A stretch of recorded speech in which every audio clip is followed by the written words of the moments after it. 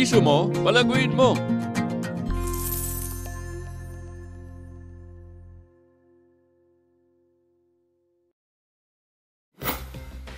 Today on Pisabilities, kabilang ang Pilipinas sa mga bansang palagiang tinatamaan ng mga kalamidad.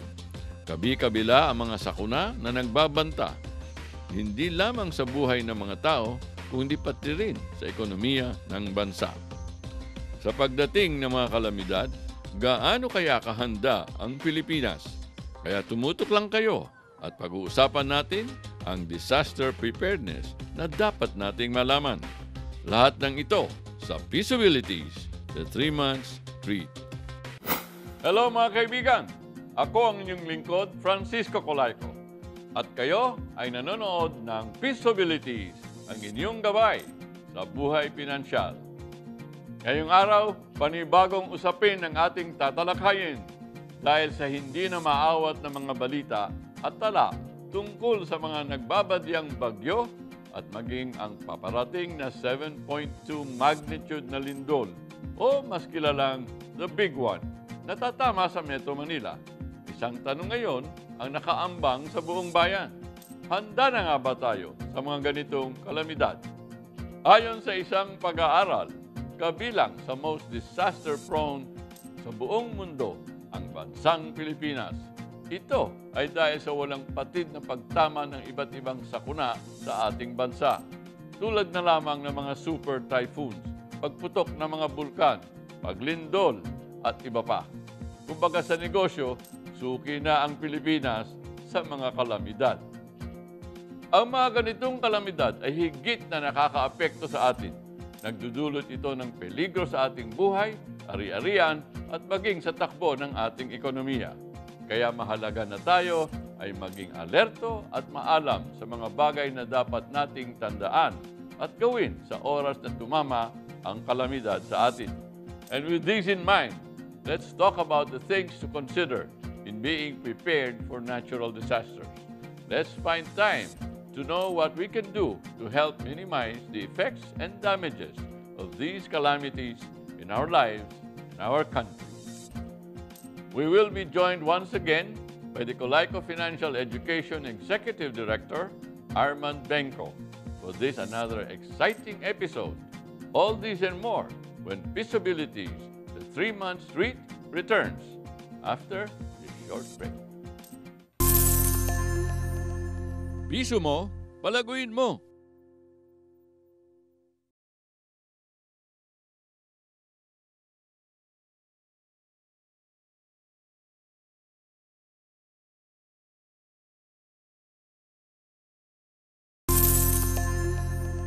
Piso mo, palaguin mo.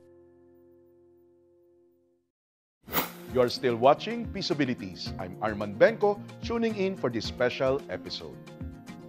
Ngayong araw nga po ay ating tatalakayin ang mga paghahanda kapag may kalamidad, mga dapat isaisip at gawin sa gitna ng sakuna at ang mga dapat isaayos matapos ang mga ito.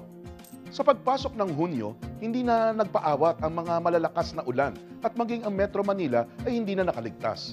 Pero hindi lang dapat mga bagyo ang pinaghahandaan natin, kundi lahat ng kalamidad na maaaring tumama sa ating bansa. Dahil dito, dineklara ng ating pamahalaan ang buwan ng Hulyo bilang National Disaster Consciousness Month. It is aimed to increase the awareness of every Filipino to the ever-threatening disasters as quoted by this order. Kaya naman, ating alamin mula sa kaibigan natin sa National Disaster Risk Reduction and Management Council o NDRRMC ang mga paghahanda na kailangan natin gawin bago at sa oras ng mga kalamidad. Panoorin natin ito.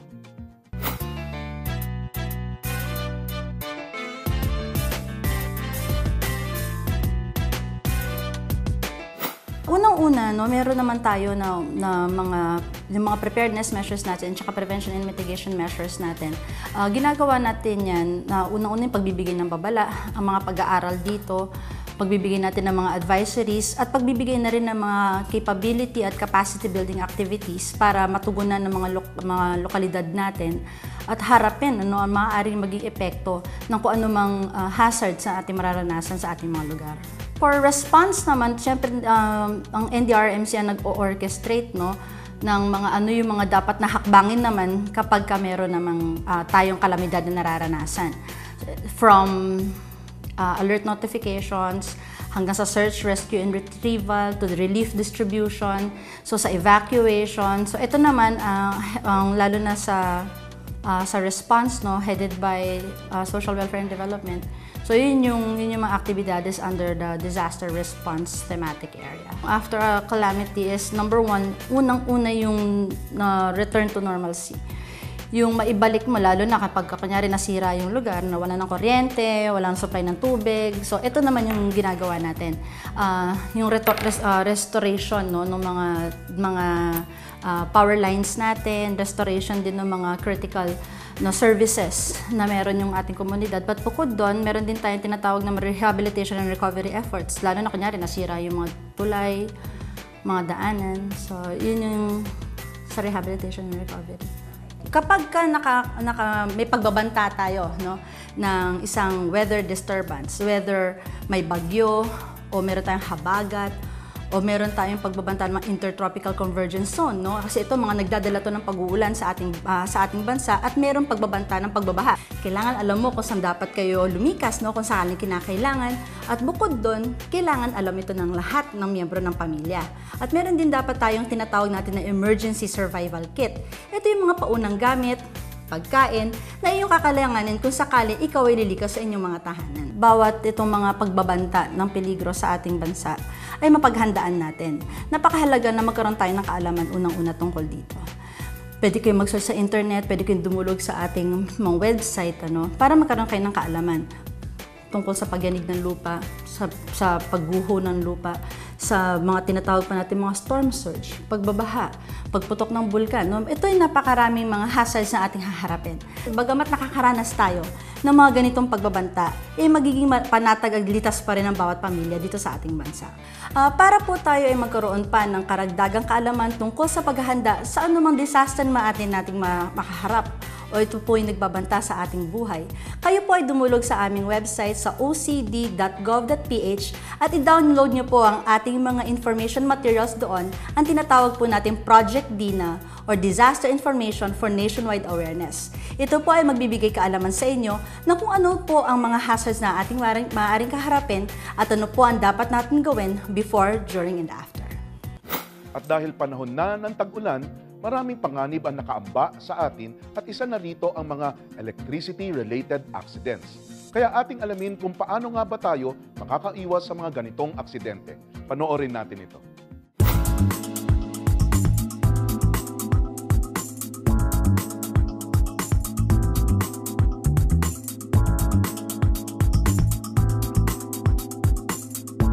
Kapag nakikita ninyo, na napakalakas na ng hangin at pumapasok na rin yung baha sa loob ng inyong bahay, baka pwede turn off na natin yung main breaker, for safety purposes.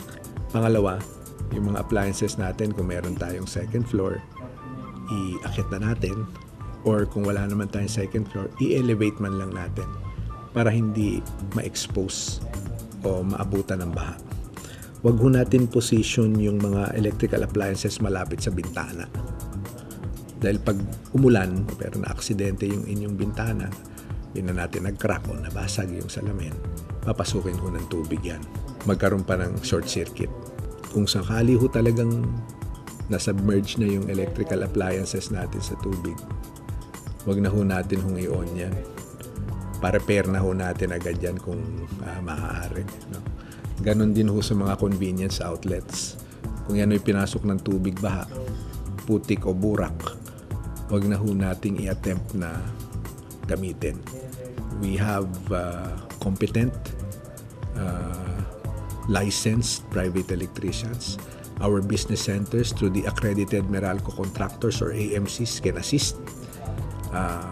Mabuti na yung nasa panig tayo ng kaligtasan para masiguro natin na walang anumang aksidente o sakuna na magaganap po sa ating mga kabahayan.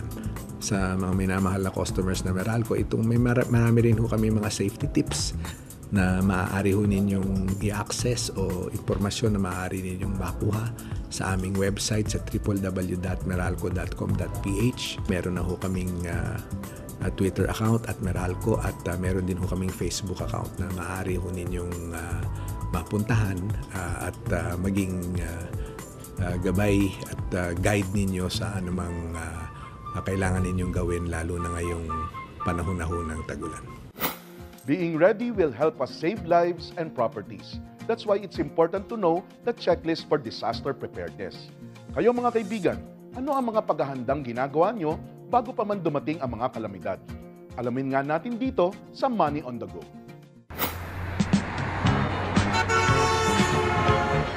Money on the Go! Marami ng kalamidad ang nagdaan dito sa Pilipinas. Andiyan ang Yolanda noong 2013. Andiyan din ang isang malakas na lindol na dumaan sa Central Visayas noong taong 2013 din. Ngayon naman ay usap-usapan ang The Big One, isang malakas na lindol na maaaring tumama sa Luzon, lalong-lalo na sa Metro Manila.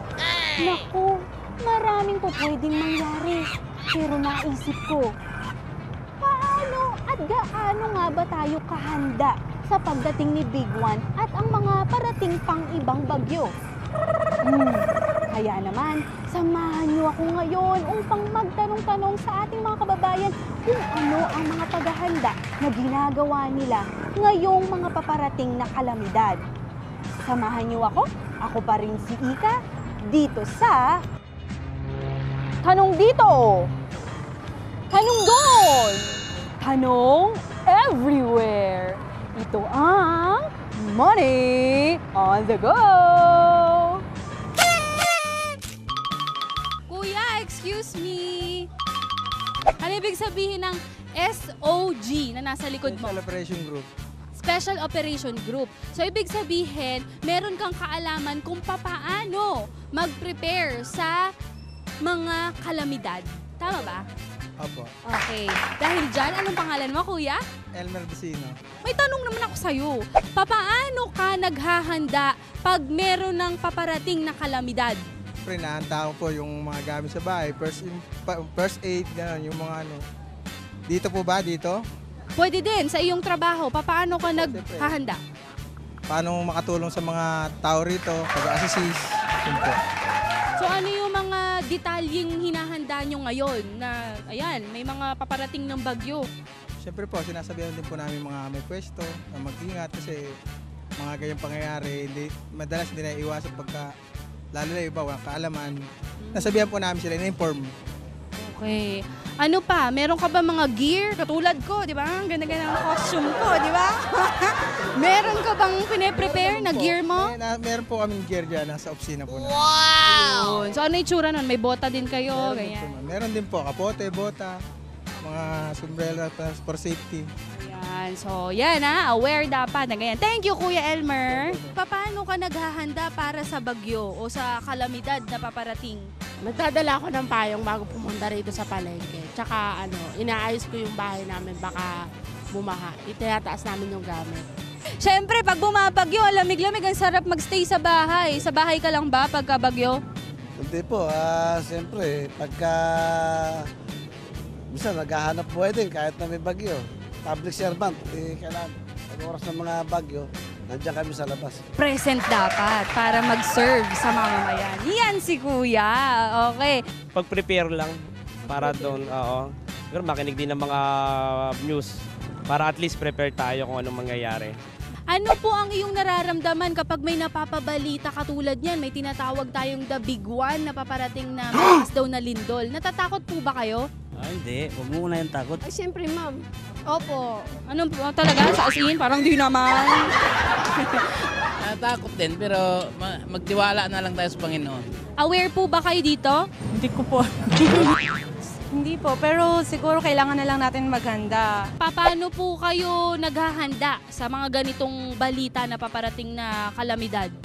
Sabi, dadapa ka raw. Sinusunod namin sa balita, kailangan laging may first aid, then laging full charge yung mga battery ng phone. Then sa radyo, pagka nawalan ng signal sa TV, makinig. Anong naisip mong paghahanda na dapat gawin? Siyempre po, kailangan Kailangan maghanda ng mga yung sakit na sa gamot, ganon, flashlight, yung mga pagkain para pag andyan na din yung emergency, may Pumunta ka na sa lugar na walang masyadong matataas na building. Parang sarap na kinakain mo ah.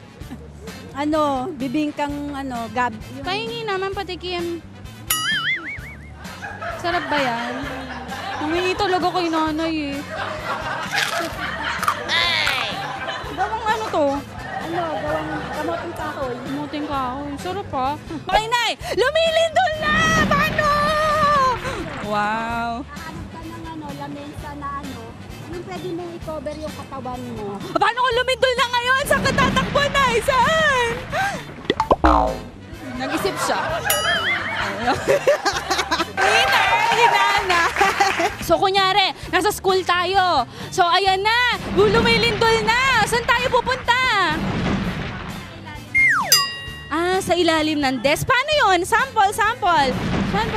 Ayun. Sabay kayo. Paano yun? Ayun. Very good. Raincoat. Kagaya nito. Ngayon. Ganito. Gusto niyo pahiram ko sa inyo?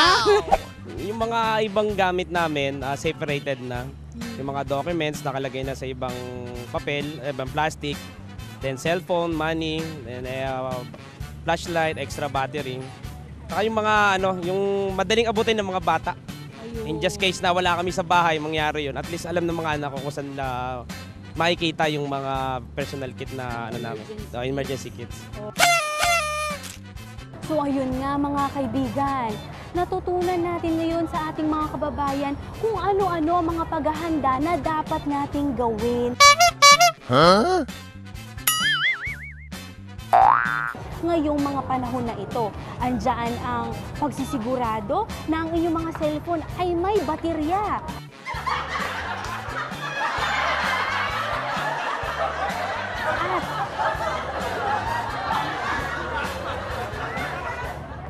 Ayun nga mga kaibigan, ngayon ay natutunan natin kung ano-ano ang mga paghahanda na dapat nating gawin ngayong may mga paparating na mga kalamidad. Andiyan ang pagsisiguro na ang inyong mga cellphone ay may mga full battery at load. Andiyan ay mga flashlight nyo na dapat ay siguradong gumagana at siguraduhin mag-participate sa mga drill na ginagawa sa inyong mga lugar. Kaya naman, sa susunod, samahan nyo pa rin ako. Ako pa rin si Ika at ito ang Money on the Go! Piso mo, palaguin mo.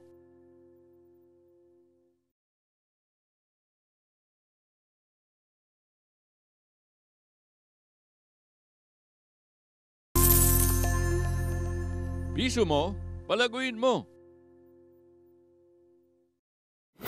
Nagbabalik po ang Peaceabilities. 3 importanteng kailangan gawin o magkaroon sa inyong paghahanda sa mga kalamidad. Number 1, secure personal financial records. Number 2, make sure you have an emergency fund. And number 3, get insurance coverages. Secure personal financial records. Dapat ang mga importanteng personal records ay meron duplicate copy. Ang mga birth certificates, titulo ng mga pagmamay-ari tulad ng lupa, ORCR ng mga sasakyan, ang mga bank accounts at mga member numbers ng inyong SSS, Pag-ibig, PhilHealth, dapat yan alam nyo. Ang mga dokumento ng inyong mga bank accounts at mga investments, dapat yan may duplicate at nakasecure. Ito ay dapat gawin electronically. Ibig sabihin, naka-save digitally na maaaring gawin nyo by way of emailing it to yourself. At may duplicate hard copy, certified true copy, na maaaring ipatago sa mga safety deposit boxes ng mga bangko. Nasa 3,000 to 10,000 pesos kada taon lang ang bayad sa mga safety deposit boxes. Siyempre, depende sa laki ng inyong kukunin. Dapat may emergency fund. Ang emergency fund ang ginagamit sa panahon ng sakuna. Ideally, meron kayo dapat emergency fund na katumbas ng 1 buwan na sahod. Ilagay nyo ito sa time deposit na maski hindi kumikita ng malaking interest, ito ay madaling ma-withdraw. dapat din ay may cash money na available sa inyo all the time, lalo na sa panahon ng ganito. Depende sa inyong kakayanin, 5,000 pesos to 10,000 pesos ay tingin ko sapat na. Last, get insurance coverages. Insurance para sa inyong buhay, life insurance. At lagi namin suggestion ay get term insurance. Kuha din kayo syempre ng medical or hospital insurance na wag naman sana kapag may sakuna at kakailanganin ma-hospital, merong ka-share ka sa expenses dahil merong medical or hospital insurance. Kumuha din kayo ng property insurance para sa inyong ari-arian tulad ng bahay at sasakyan. Huwag kalimutan na ang property insurance ninyo ay may kasamang AON or Acts of Nature or Acts of God coverages. Huling paalala, ito pag minsan nakakaligtaan, make sure your insurance is active with proper protection coverages. In Colayco Foundation, we have devised the 5 R's to remember during and after calamities: rescue, relief, recover, restore, and rebuild. The first 2 R's are great reminders during calamities. The first R is rescue. Save lives and property. Siyempre, ang mga mahal nyo sa buhay, ang pamilya, at huwag kalimutan ang inyong sarili. Of course, rescue things that you will need and has use and real value. Second R is relief. Seek out the nearest evacuation center if kailangan na lumikas sa inyong kinalalagyan ang inyong pamilya at ang inyong sarili. Tingnan kung may nasaktan o nasugatan. Make sure your family gets proper nourishment din kapag kayo ay nasa evacuation center. While the 3 remaining R's are usable after the calamities dumaan, third R is recover. Tingnan ang mga bagay-bagay na maaaring magamit pa, ang bagay na makakatulong sa inyong muling pagbangon. Something of use, value, and importance sa inyo. Fourth R is restore. Ayusin ang mga na-recover. At sa kaperahan, ibalik muli ang mga tamang gawain at kaugalian. Yung bang maglista o ilista ang mga pangyayari at mga halaga ng nasira at na-recover at yung mga gusto nyo pang bawiin or palitan. Fifth R is rebuild. Umpisahan muli ang buhay. Pilitin maibalik agad sa normal. Kung nahinto or nadiskaril ang pag-ipon at pagpapalago, ibalik muli ito. Do it regularly and decisively. And syempre, kasama ang pagiging disiplinado at determinado. Last tip, involve the family. Yung buong pamilya dapat involved sa rebuilding stage.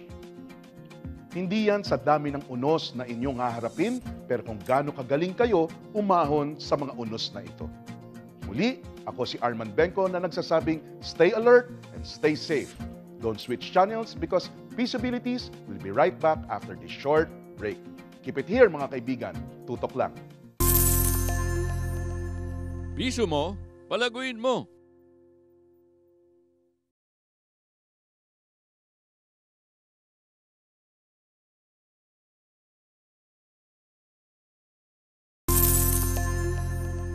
Piso mo, palaguin mo. And we are back here on Peaceabilities. I'm sure this episode is a great reminder for us. Let us bear in mind that preparation is a very necessary and essential tool in dealing with natural disasters. It is true that we have no control over these calamities, but by being ready, we can make actions to minimize the damage of these natural and financial-related disasters. What should we consider in preparing for disasters? First, get advance information. Check your locations and prepare necessary things like food, water, and medicine. Plus, make sure you have updated, valid, and adequate insurance cover and have an evacuation plan. Also remember the 5 R's, which stands for rescue, relief, recover, restore, and rebuild. These are useful during and after calamities. Muli, lagi nating tandaan na ang pagiging handa sa mga ganitong uri ng kalamidad ang magbibigay daan sa atin para tayo'y maging ligtas, agad na makabangon, at di tuluyang malugmok sa mga epekto ng sakuna. Hanggang dito na lamang po ang aming programa.